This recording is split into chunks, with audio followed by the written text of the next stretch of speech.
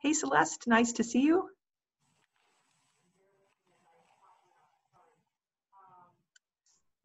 All right, well, we'll get started. Everyone, welcome. I'm Michelle Sullivan. I'm the director of the Wyoming After School Alliance, and this is the second in our Thursday roundtables on different topics related to entrepreneurship. And I want to just first of all tell you a little bit about the Young Entrepreneurs Initiative that the After School Alliance is a part of. We're very lucky to be a part of a grant from the Charles Stewart Mott Foundation that is allowing us to really try to develop the skills related to entrepreneurship in young people through after school and extended learning, whatever that looks like.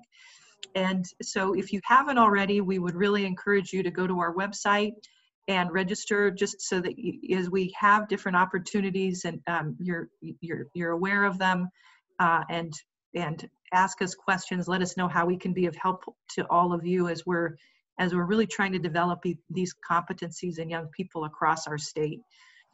We really believe, and kind of one of our mottos is that young people are our most important natural resource in Wyoming, and we want to be able to really elevate their voices in a way that really reflects them to our communities as problem solvers and as solution seekers for the challenges that we face as we go forward. I'm really excited today to have both Matt and Minden Fox, and we were like, hey, I wonder if they actually are related. You know, in Wyoming, you generally speaking could have that happen, but they're both fabulous rock stars in their own right, and at the university and at LCCC. And so I'd like to introduce first Matt, and who is assistant professor of entrepreneurship.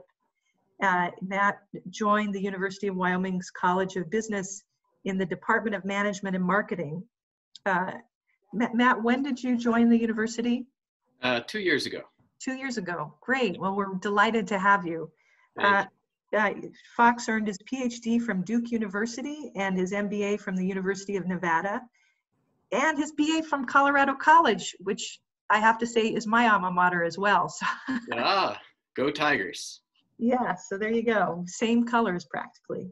Most recently, he served as an assistant professor of innovation and entrepreneurship at the University of South Dakota Beacom School of Business, and his research focuses on how entrepreneurs create new firms and technologies to make an impact. So welcome. We're delighted that you can be with us today. And we're really, really proud of our partnerships with the university and with 4-H and with the community colleges. So thank you for being here. And second, we'll hear from Minden Fox, who is a professor at LCCC and an entrepreneur in her own right. She joined LCCC as marketing and entrepreneur instructor in 2017. But in addition, she is an internet and social media marketing enthusiast, food allergy blogger, and Navy vet. And we just had a great kind of free-ranging conversation, and I would add a creative maker to that list as well. Minden enjoys tackling complex programs and was known for this during her time in the military. She has a passion for marketing, and her love of marketing was sparked watching her grandfather create ads for his store with an overhead projector and paint markers as a little girl. He loved attention to detail, big creative displays, customer service, and antique cars. And all of those traits he passed on to Minden. So we're delighted to have you as our entrepreneurial voice today. And with that, I'm going to turn it over to Matt, and I will put myself on mute. Thanks. All right. Well, I was asked to talk a little bit today about the role of solutions and being able to kind of formulate your solution in the context of giving a pitch. So what I'd like to start with is just kind of an overview of the way that I think about entrepreneurship, which is broader than the idea that you have to start a business, right? Starting a business is entrepreneurial, but there are lots of things that not just my students do, but that your students do that are incredibly entrepreneurial. One of the first activities I give my students in my class, I teach the Intro to Entrepreneurship. We call it Entrepreneurial Mindset, ENTR 2700 at the University of Wyoming.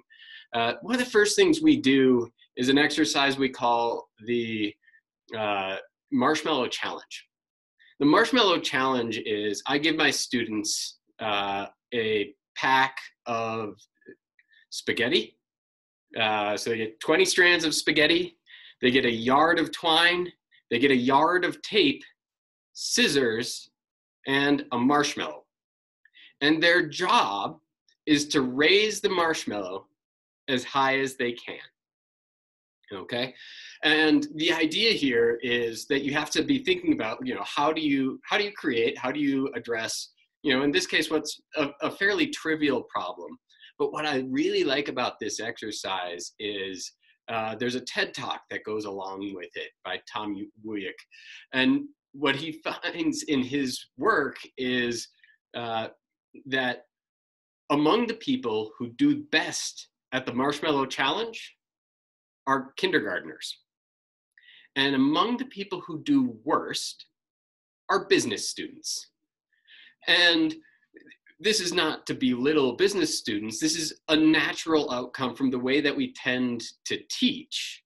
So by the time students get to me, they have learned, among other things, that in school, somebody tells you what to do and you do that. And the closer you get to doing exactly what you were told, the better your grade. That's not conducive to entrepreneurship, and it's not conducive, as it turns out, to building a marshmallow tower.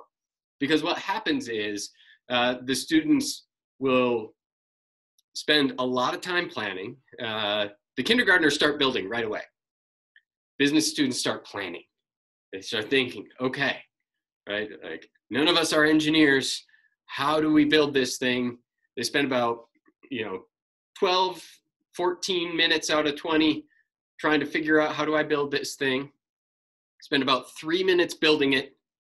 They put their marshmallow on top. They get these great structures. They put their marshmallow on top, falls over. Okay, so most of the time, most of the groups have their marshmallow fall over. This happens in my class regularly. With kindergartners, they build smaller structures and they still fall over. But it took them 3 minutes to build the first structure that falls over. And what do? A little bit more spaghetti, a little bit more tape. Oh, okay. It stood up this time. We still got 10 minutes. Okay, well, let's build it bigger, right? And so they prototype and improve over time. Okay, they spend much less time planning, and mostly they just dive into it. I do this at the beginning of every class as a way of introducing them to this idea that you cannot wait and plan and just kind of wait for inspiration to come to you and the perfect solution to appear. You're much better off just starting, okay? And so a lot of what I try and do in my class is get them out of the mindset of what school has always been for them, what's always been successful, and start thinking about the idea that in order to be entrepreneurial, you have to be doing something new, okay? And so when you're doing something new, this inherently carries the risk of failure, okay? So one of the things that I think is important to understand if you're teaching entrepreneurship to people who have never done this before is you need to create an environment in which it's safe to try new things and it's safe to fail at them, right? In fact, the more times your marshmallow tower falls over, the taller it will be, okay? The people who fail, the people who struggle the most with this, they only fail once, but they fail at the very end. So what I really try and do is focus more on process than on outcomes, okay? You're gonna come up with an idea and it's going to solve a problem of some kind, right? to some degree, we talk about starting businesses because it's kind of a way of implementation, but really it's just problem solving, right? What's the problem that you want to solve?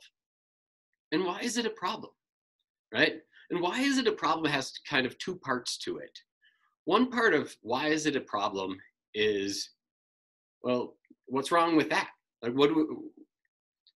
that's the way things are. Why does this need a solution?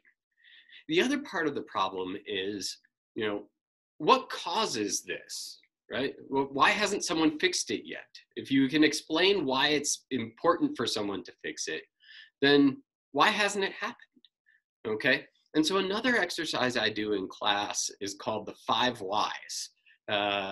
Is anyone familiar with the 5 whys? Okay, so Minden is. But for those of you who aren't, this actually came out of the manufacturing process at Toyota. And what they did was when something would fail, the first thing you do is you try and fix it, okay? But what happens is you end up treating the symptoms. And so the same thing keeps failing over and over again. And so what you need to do is get to the root of the problem.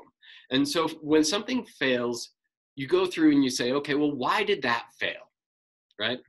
And then you say, okay, well, why does that keep happening, right? And so you back it out 5 times. You answer why 5 times to really try to get to the root of this problem. Why does this keep happening? How do I solve it?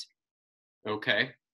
And in the course of doing that, you get a much richer answer in terms of what your solution to the problem is. Okay, so we're not treating the symptom. We're really saying, okay, this is where this problem comes from, and this is how I'm going to solve it. And in a lot of cases, what you find is it's really important to solve each one of the 5 whys, right? Your fever is important. We need to get it down. Okay, fine, right? But why do you have a fever? Okay, and why did that happen, right? So you have a fever because you have the flu. Okay, well, why do you have the flu? Well, you didn't get the flu vaccine for one. Okay, well, why didn't you get the flu vaccine? Well, lots of people don't get the flu vaccine. I don't know. No one I knew was getting the flu. Okay, well, why is that, right? Because we know it works, right? So why does this happen? Okay, so we still need to get your temperature down, but then there's this broader issue of how do we get more people to make healthy decisions, okay? And what we find is, there's lots of reasons why, okay? And for my class, I just asked my students to kind of pick one, right? When you're working in entrepreneurship, what you find is you've actually got to do this many, many times to develop a coherent idea and a viable business, okay? But we don't necessarily need to get there in the 1 semester I have my students or whatever amount of time you have your students, right? And it doesn't have to, we don't have to cure cancer, right? It can be something as simple as I struggle to turn my homework in on time. Okay, well, why do you have trouble turning your homework in on time? One of the things that we find very quickly is, number one, people who have trouble managing their time have different reasons why they're having trouble managing their time. So I have students who have trouble managing their time because they stay up till 2 a.m. playing Xbox. I have students who have trouble managing their time because they work full-time, are starting a dance studio, have a child under the age of 2 at home, and are taking 15 credits this semester, okay? That's a whole different problem, right? Everybody else needs to talk to you about how you manage your time. You need to learn to say no, right? That's entirely different solutions for what seems like the same problem, but they're different problems, right? But I find it often is helpful if you start thinking about why is this a problem for you? You come up with a solution and you realize I'm not the only person who has this problem, right? There are lots of people who just don't manage time well and they stay up till 2 a.m. playing Xbox, and then they remember they've got a paper due at 8 a.m. and then they write it in the next 6 hours, and they just click send before they even bother with spell check because it's time, right? So lots of people find solutions to that problem. If you can solve it for yourself, you can solve it for other people. If it's a big enough problem, someone should be willing to pay you to solve it, right? Learning how to kind of defend your time, it's a different issue. But again, you're not the only one who has this problem. And if you can solve it for other people, if it's a big enough problem, someone should be willing to pay you to solve it. Okay. And so this is where it starts to get into the business territory. But it's almost, when I teach it, especially for people who are just starting out, the business is almost an afterthought. It's really about what's the problem you're trying to solve? What's the solution you have for it? But then when people start talking about it, once they've gotten to the root, they've done their 5 whys, they've figured out, what's at the source of this? What am I really trying to solve? It becomes very easy and kind of exciting to be able to talk to other people and say, okay, well, here's a common problem. I experienced this problem. Lots of people experience this problem. And here's my solution to it. Okay. And once you've done that research of, why is this problem? You do your 5 whys, you start thinking, we work on brainstorming, right? So generate lots of ideas without judging, right? And then start picking through and seeing which are the good ones, right? You'll get more creative ideas if you don't judge them right away. You just generate lots of ideas, okay? Generate lots of ideas on your own, come together as a group, look at all of those ideas and start filtering through what's the best idea? Can we combine ideas? How do we make these ideas better? Okay. And so, we work through lots of different processes to really try and figure out, how do I come up with a good solution to this problem? And the students have a lot of fun with that, right? So one of the things I tell my students is, look, entrepreneurship should be fun. Okay. If this class isn't more fun than accounting, I'm doing something horribly wrong, right? Like, I know lots of accountants. They're wonderful people. They're very good at what they do, and often they enjoy it, but they rarely describe it as fun, right? And so entrepreneurship should be fun. You should get to work on this stuff. It's kind of problem solving. It's almost like a puzzle, right? You work your way through it. It is scary to them because they're used to the worst thing that can happen to you at school is you fail. And if you're trying new things, you fail a lot. And so, it is scary to them. One of the things that I do that scares my students is I don't tell them exactly what to do. And again, they keep asking me for a rubric. How are you going to award points on this? And it's like, no, you need to think through, and you're perfectly capable of this. It's just that you haven't done it before. You need to think through.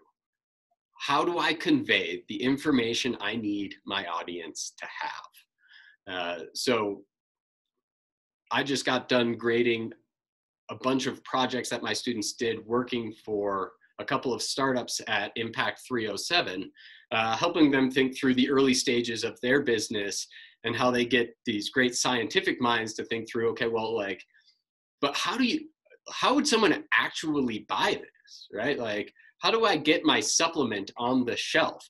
How do I have this cool battery anode technology? How do I actually get it installed on a battery? Do I have to make the battery?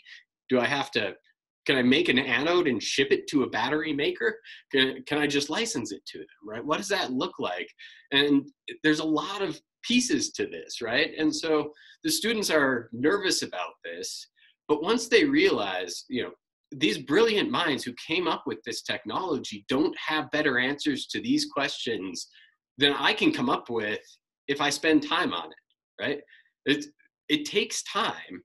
And there are, the rabbit holes you go down that aren't productive, and that's okay, right? But you start digging in, you come up with what solutions you can in the amount of time that you have, right? But really focus on the process of coming up with a wide range of possible solutions, right? whittling it down to what you think the best solution is. Start thinking about implementing that solution. What are the steps that would need to happen, right? And, depending on the amount of time you have, you can kind of dig into that deeper or leave it a little more shallow. But ultimately, if we're talking about a pitch competition, fundamentally, you need your audience to know, number one, this is an important problem that lots of people have. And number two, I have a solution to this problem. Okay, if your pitch does nothing else, you need those two things. This is an important problem. And there are great stories around that, right? You want to have good data, but you also want to have that good narrative. Okay, tell that story about the person who struggled with this. Maybe it's you, maybe it's someone you know, but tell the story. Okay, here's the problem. And what I found in trying to solve this problem is everybody thinks it's this, but it's really that, right? But I have a solution to this problem. And if you can answer those two things, then you're well on your way to a really strong pitch. So that's kind of how I would approach it with my students. What questions do you guys have? Or we're doing question and answer later. Maybe I should just let Minden. I'll defer the transition to a more official member of the group.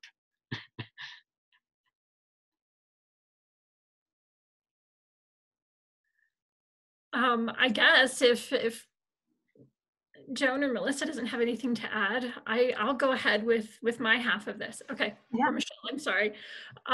So I'm supposed to talk about this more from the entrepreneur side, which I think is kind of funny because I don't always think of myself in that way. But I use a lot of the same techniques that Matt has already talked about when I'm helping my own students, when I'm trying to develop my own ideas. From my students, I pull in a lot of case studies to kind of stress these are people that were more observant or more aware and recognized these huge opportunities in front of them, whether they became a business idea or just solved problems with the company they worked with. These were things that they did that made them more entrepreneurial. So I'm one of those nerds that likes to read about all these different examples and just finished a book all about maker spaces and companies that started out of maker spaces. And one of those that really stood out to me was this young man that was traveling all over the world and happened to be in this one country where he was watching children play soccer with a piece of trash. And so he asked them, why don't you have a soccer ball? And they said, we've had soccer balls before, but they always fall apart.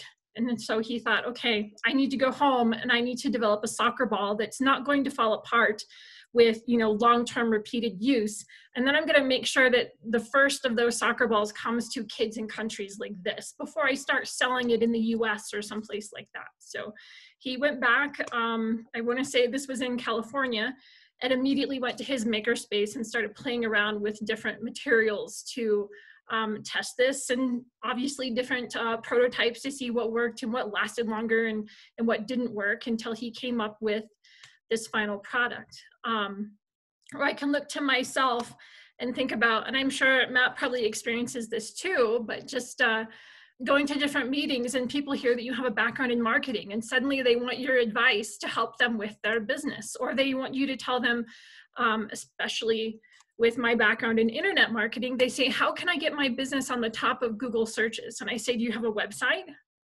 And they say no. And I said, well, that's the first thing. You can't be on the top of Google search without a website.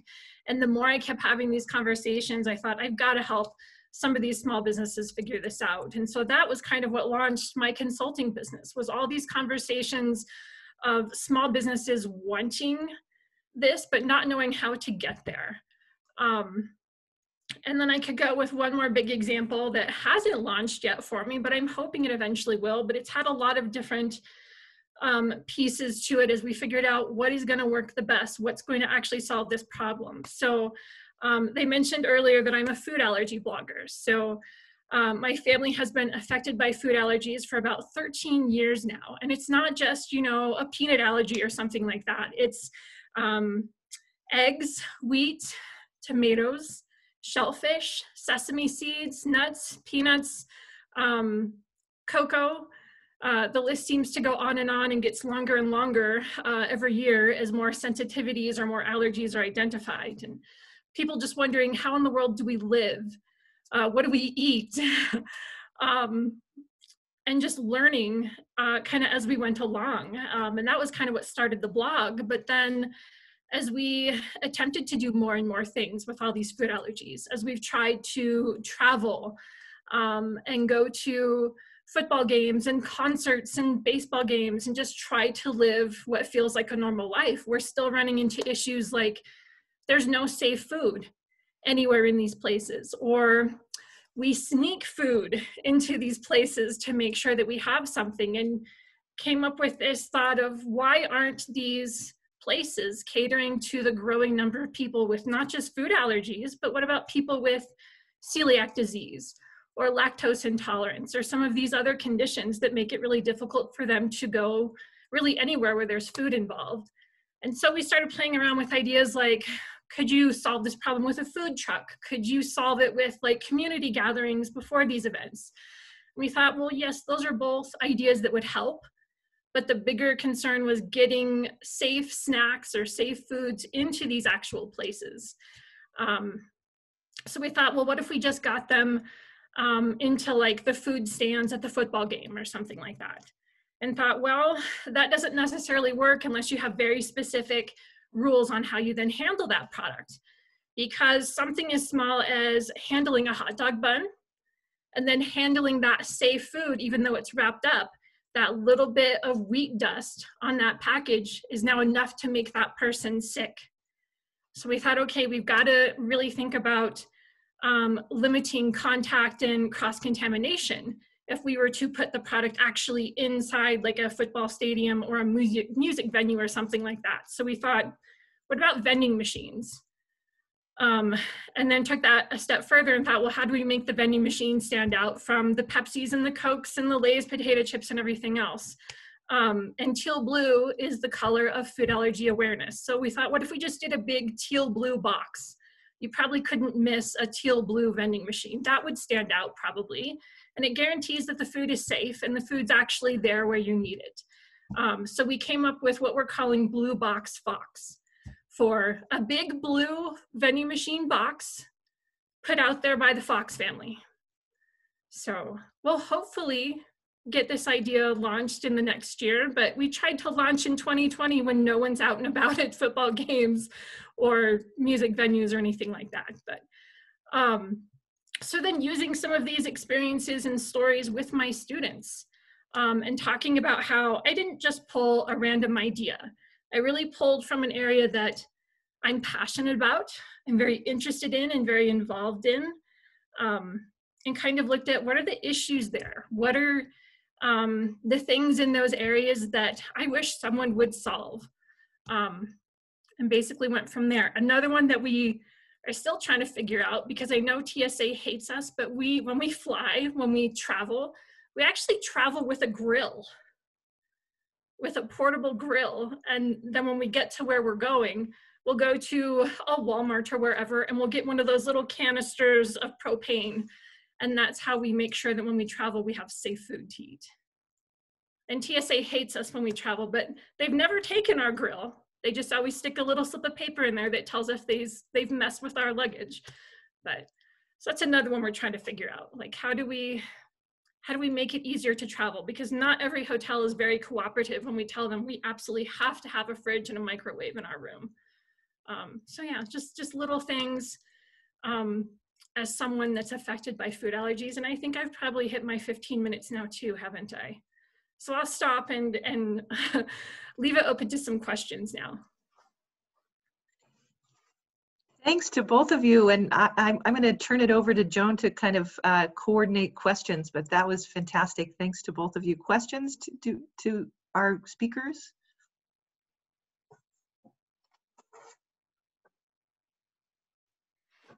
Sarah. Yeah, Sarah, go ahead.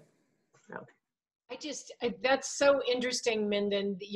I'm really, I have some of the same food allergies. They don't manifest themselves. I've been tested, they're called food intolerances, but I'm really susceptible to fragrance people with fragrances really can get me. I think it's probably asthma, but these boxes, these teal blue boxes, what are they going to look like? I mean, what structurally, I'm just kind of trying to. If I could share my screen, I'd show you our logo, but it's literally a box with fox ears and a tail. And so we're going to make the blue on these boxes very geometric and pull from the triangles we're using for the ears and the tail and square shapes, and then make sure we've got that big logo on it too. And even thinking about, well, maybe you have a hanging sign over it in some locations so that you can see it, especially in a big crowded auditorium or like the arena, right? You can see that from a distance, but then also having some kind of feature either on our website or on an app that says, okay, this is where machines are located, not just like saying, okay, there's one in, at UW in the arena auditorium. It's specific and says, well, it's outside this specific gate, to make it easier for people to find. Right, or it like DIA, which. Exactly, like concourse, whatever. Which concourse, which, yeah, neat. Yeah. And these are like, they're sort of they are vending machines, like your classic sort of they're going vending to be machine mechanism. But we're looking at, because you know this, with food allergies, you have to look at every single little ingredient. So because these are going to be behind glass at a vending machine, you have to have some way to still know what's in that product. So we thought, well, let's use QR codes. So a QR code next to every product in the vending machine, so that you can use your phone to then take you to a page on the site that says, here's everything about this product that you want to know. Here's the ingredient list. Here's how it's manufactured. Is it manufactured in a safe facility or not? So that you can make that decision on, is this product safe for me to eat or not? Right, yeah. Neat. So yeah, again, still a lot of trial and error, and even, okay, we've got an idea that let's put them in a vending machine, but even that wasn't enough too. We had to even take that a step further. Yeah. Michelle, did you have a question? So one of the things I know that we're hearing from a lot of programs, after school programs and youth serving programs, is kind of how to get sort of transition from what, Matt, you were talking about as that, fear of failure, how you really kind of shift young people's minds to get more into that kind of kindergarten mindset over time. And I'm curious if you could talk a little bit, either one of you, about the kind of strategies that you have to really help get young people a little more comfortable with that failure, failing forward, if you will. Yeah, so a couple of things. One is just basic expectation setting, okay? So just, and I have learned over time, you need to repeat this over and over again, right? I don't expect your ideas to be perfect. I expect you to make progress over the time that we work on them, right? And here are the things that I do expect, and here are things. Look, my students aren't going to launch a business based on the best idea they had within the first 3 weeks of class that they subsequently worked on for another 3 weeks, right? Like, that's not a business. Okay, that's fine. That's fine. We don't need to get there. Okay, but we do need you to start thinking about, what are you really good at, right? What do you care about? What's important to you? Okay, how can we apply your skills and passion in a way that solves a problem that would be meaningful to you, right? One of the things that I warn my students against is I'm very, very skeptical of chasing trends. And I use a book that tells people to look for trends. And I tell them, no, don't do that. Like, I know the book says this, and there's value in knowing what the trends are, but it's not the right way to figure out what do you want to work on. You need to focus first on what are you good at? What do you care about, right? And how can you use that in a way that would solve a problem? Because otherwise, you know, one of the trends in the book is like nanotechnology, right? I have university students, but they're business students. They shouldn't, nanotechnology is not the right field for them. They've already made that choice, right? Now, I might occasionally have an engineer. I might have a business student who's really broad. One of my absolute best students this semester was pre-med and had some great ideas that no one else in the class would have had, right? But it starts with you. It's not what's out there, right? It starts with you. And so one of the things I do is encourage that. I do an exercise that's called the reflected best self, where you ask the people who know you best about the times they've seen you at your best, right? When you've been your most alive. And so, you know, this is true for my students who are older than your students, but a whole lot younger than anyone else on the call. You know, they don't know. They feel like they're supposed to know their calling, right? But they overwhelmingly don't. There are exceptions to that in my class, but they're exceptions. Mostly 19 and 20-year-old kids don't know what they want to do with their life, right? They might have a plan. They might be like, well, I'm going to major in accounting, but you know, but that's basically to get them through the next 3 years, right? Like that'll get them through graduation and hopefully in their minds, their first job, right? But you know, as a calling, you know, that's not, they don't know that yet. They don't feel that yet. And also a lot of times, you know, you get musicians and what do people say? What are you going to do with that? Right? I'm going to start a business. You know, like I'm going to work for myself. How do you take what you love and do it as a job and not let anyone tell you how you have to do it? Like, this is the beautiful thing about entrepreneurship is you get to do what you want to do. Okay. Now it's going to be hard. And frankly, most businesses fail. Okay. That's the reality. But you know what? You get to start again. You can start a different business or you can go work for somebody else, right? Just because the business isn't around anymore doesn't mean that it wasn't a valuable experience. You know, one of the nice things about doing this while you're in school, and this is as true for your students as it is for mine, is if it doesn't go well, that's okay, right? Like, keep going to class. It's fine. You know, if you've got a great idea for a business and something happens, you know, last spring, I had a student with a business that he started in class and it was thriving and COVID hit and it was dead in days, right? You know, that wasn't a bad idea, right? He didn't do anything wrong. That stuff happens, right? Often it happens in less dramatic ways than that, okay? So the other thing that I do is just aggressive positivity. All of your ideas are great ideas, but they all need work, right? They're not there yet. That's fine. Do the work, right? Are you going to launch a business in the next 3 weeks? Probably not, right? If you're going to go for it, go for it. I'm not going to stop you, but that's not my expectation, okay? And so once they realize, okay, well, these expectations make sense, and I can try something, and I'm just going to take it as far as I can in the time that we have, right? And my goal for our students when they graduate, and they have to take more classes after mine, but my goal for our students when they graduate is not that they start a business, is that they feel that they know how to make the choice, right? My goal is when you graduate, whatever your idea for a business is at that point, you feel like you know the answer to, should I start this business now?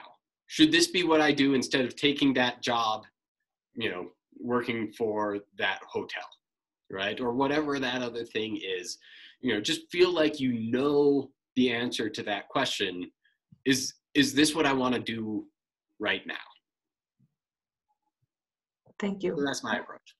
And then I would add to that, like we expect students to pivot, and you don't want to ever crush any ideas, but do we really need more photographers? Or if you are dead set on being a photographer, what are you specifically going to do that sets you apart from every other photographer in town that you're competing against?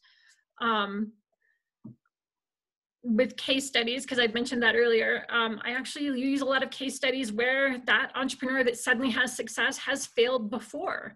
You look at like the guy with Dollar Shave Club.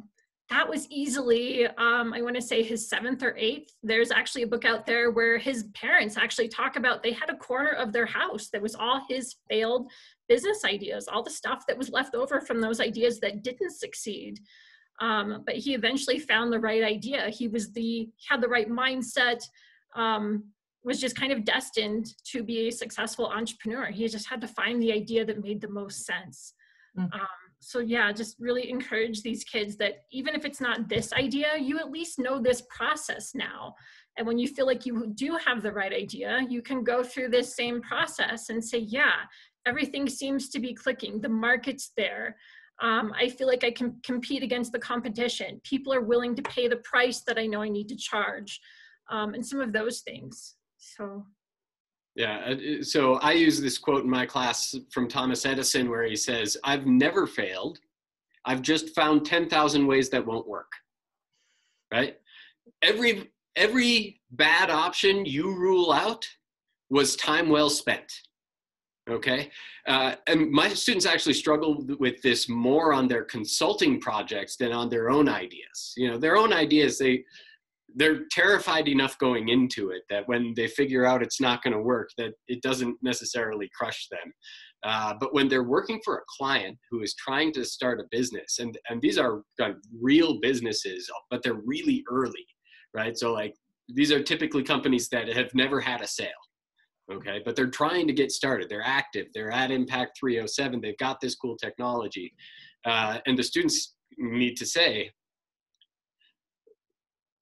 I don't have the right answer for you, but what you are doing now is not going to work.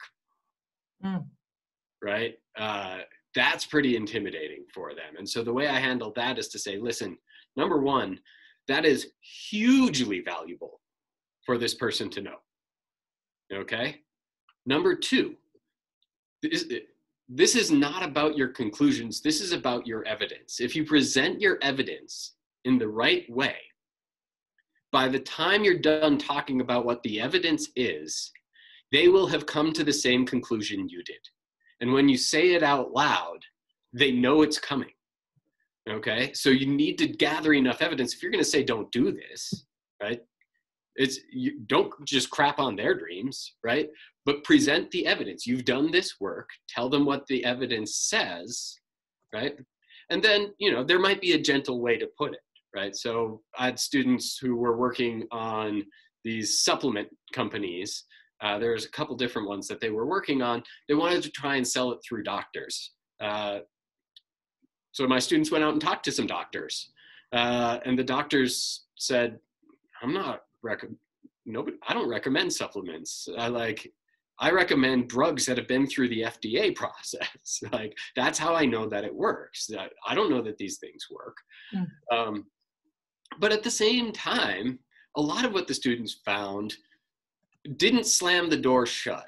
It just said, this is going to be hard, right? So what are the objections? One of the things they found is that actually lots of doctors use supplements, but they won't recommend them. Well, that's interesting, right? One of the reasons doctors give for not recommending weight loss supplements is the drugs that went through the approval process and caused people serious harm, right? Like doctors used to prescribe fen-phen. Doctors used to prescribe amphetamines for weight loss. Amphetamines actually work for weight loss, by the way, but we don't prescribe them anymore, okay? So this stuff went through the process, okay? So, you know, what my students did, and I thought this was really just a great example of a pivot that worked really well, is they said, one of the common complaints from doctors is, my patients want a pill instead of just eat right and exercise. And I don't want to give them that. And so what my students suggested instead was start with trainers. Start with personal trainers and people who work at gyms and see if they'd be willing to recommend it. Because number one, they're more open to it, right? Number two, people still trust their expertise. If you've got a personal trainer that recommends a supplement, that might not mean as much as if a doctor did it, but it still means a lot, actually, right? And if you can generate that level of interaction and goodwill, when you say to doctors, all right, well, you know, we haven't been through the FDA process, but we do have some scientific articles. That helps. Also, we understand that you're concerned that people use this as a substitute for diet and exercise. We believe it works best as a complement to diet and exercise. And we actually mostly work with trainers, okay? And so here's some trainers you could talk to about their success using our product, right? So we're not saying don't go to doctors, we're saying don't go to doctors yet, okay? And so, you know, that's one of those ways where you can think through, okay, well, you know, and ultimately, that's a hugely valuable skill. As an entrepreneur, you're going to hear no a lot, okay? Learn to treat it as a not yet, right? Treat it as a not yet. It's not ready yet. Joan?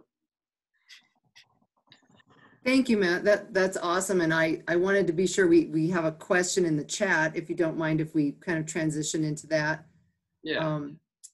Bailey's asking, and this, we might not be able to cover all of this today, but it's a good question. Either Minden or Matt, jump in. What are your thoughts on accessibility of being an entrepreneur without, say, a silver spoon or a huge financial backing, so to speak? And how does one do that without risking so much, especially for older entrepreneurs or more mature that might be risking health insurance or those types of things? Do you have thoughts on that you could share with the group? I'll start on that one if Matt doesn't mind. So I guess I look at this from two different sides. I really look at the students and almost kind of pick on them in class when I see, you know, how many of you have a Starbucks cup in front of you or a Mountain Dew or whatever? How many of you are willing to sacrifice that expense and start setting that money aside so that you can actually achieve this dream? How many of you are actually applying to the competitions and the grants and some of those kinds of things? And I can specifically call them out and say, I know for a fact we only had 10 people apply to Sewell this year, so you can't sit here and tell me that you're struggling to find funds to help you when you didn't even apply to a contest like that literally would have given you not only money, but connected you with key people that could have helped you answer some of these questions, like, you know, how do I afford health insurance if I walk away from my job full time? What do I need, you know, law-wise or to protect myself insurance-wise? I share with my students that I teach extra classes every single semester and in the summer, and I put all that money aside to help with the launch for Blue Box Fox. My consulting business, all of that money also goes into the fund to start Blue Box Fox, because the fancy vending machines that I want to use, they are not cheap. So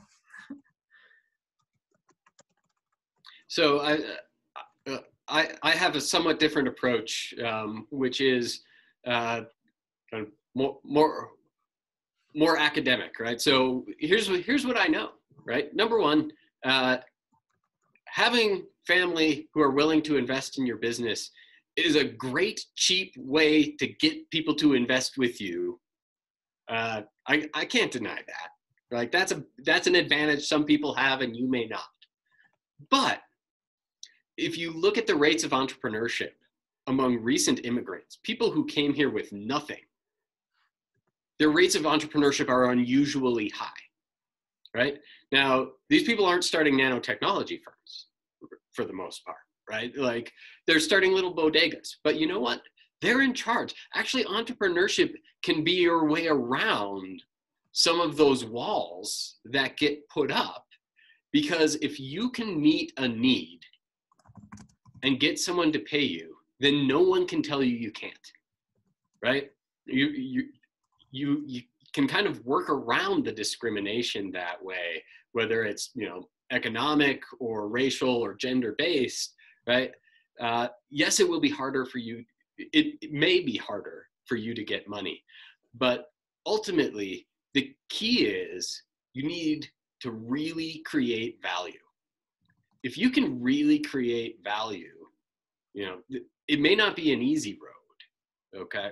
But you can still work around that. Now, I just got a final from a kid whose idea for starting a business was he was going to get his pilot's license and join his parents' business.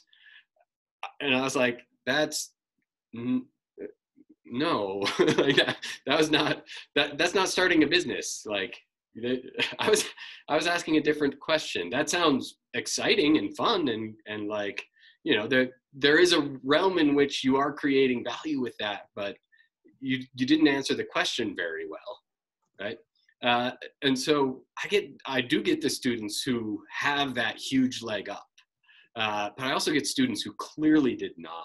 And the idea is, if you know how to create value and you can communicate that, the opportunities will be there for you, right? And in fact, it might be better as an entrepreneur than it would be working for somebody else.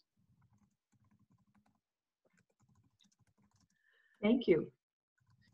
Thank you. I had my mic off. Go ahead, Michelle. No, I was going to say, go ahead, and I'll let you close it out, Joan, and appreciate everybody so much.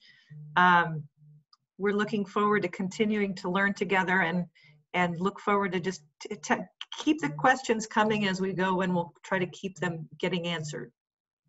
Well, yeah. Right. And thank you, everybody. And I think Matt and Minden have both mentioned this at different times, that especially as we're working with our youth through this process of developing a pitch, it's really an opportunity to practice using skills that are associated with the entrepreneurial mindset, without the end result having to be that they start a business, but more being able to practice their creativity, to practice failing in a safe environment, learning things about themselves, building their network, which may eventually lead to them starting a business or launching a product or service to sell, or finding a problem to solve that you can be paid for.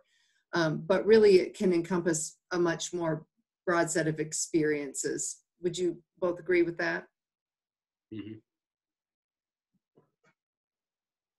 Great. Okay. Well, we're almost to the end of our time. Michelle, should we take one more question, or? Is there? I will, defer to everybody if there is a question, for sure. I think I saw one up here. Sarah mentioned that she had her brother, who oddly enough is an entrepreneur, say the other day that his advice is sometimes to college kids, don't follow your dream, but find something that interests you and that can make a living. So how might students wrap this pragmatic approach into entrepreneurship? So my feeling is, why not do both, right? I mean, so one of the reasons why I start my class with, what are you good at and what are you passionate about, is it's going to be hard without either one of those, right? And so that's partly, he mentions, right, something that interests you, right?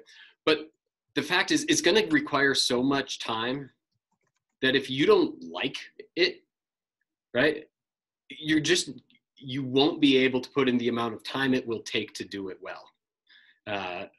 But I do also have students whose business ideas are just like, I really like doing this, and they sometimes struggle to get past, I'm going to start a business doing exactly what I want to do, to the point of it has to create value for someone else to the point that they would pay you for it, right? Like that can be hard for them. And so this is another one of those areas where I just think repetition and setting expectations is important.